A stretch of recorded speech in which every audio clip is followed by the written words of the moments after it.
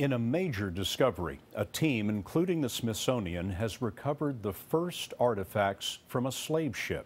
The treasure is destined for the National Museum of African American History and Culture under construction in Washington.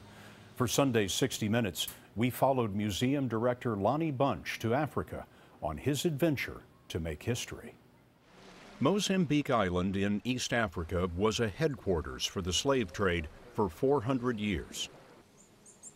Museum director Lonnie Burch showed us where Africans were auctioned and marched to the sea.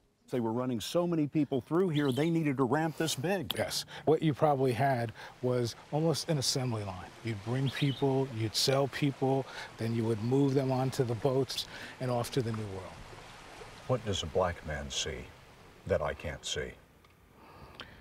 He sees a combination of unbelievable pain, a sense of anger, a sense of loss, but also an amazing sense of optimism that the people who shuffled down this ramp, those that were able to survive, built the Americas.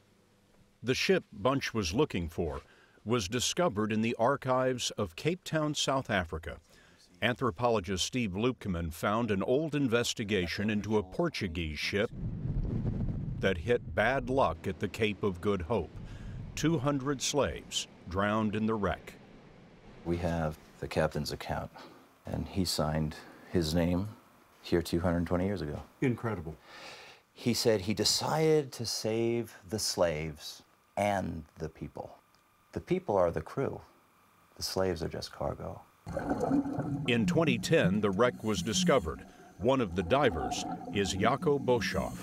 So you actually were excavating the sand? That's correct. On the sea bottom? That's correct. This stuff was under the sand? Under the sand. After 300 dives, they've found dozens of artifacts, but this may be the most revealing. Covered in marine growth, X-rays show it's a shackle, similar to this, used to bind slaves. So there's a long bar running through, and shackles often were on a long bar, the leg shackles especially. So a long iron bar with a round metal ring? Yeah, that sort of thing, yes.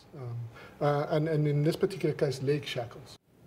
The shackles and other artifacts will anchor the slavery exhibit when the Smithsonian Museum opens next fall. You can see more of this fascinating discovery this Sunday on 60 Minutes.